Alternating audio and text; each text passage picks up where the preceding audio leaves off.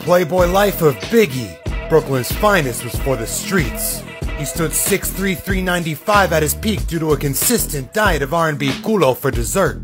Health is wealth. Sources say he smoked up to 60 blunts per one recording session, with a severe case of asthma.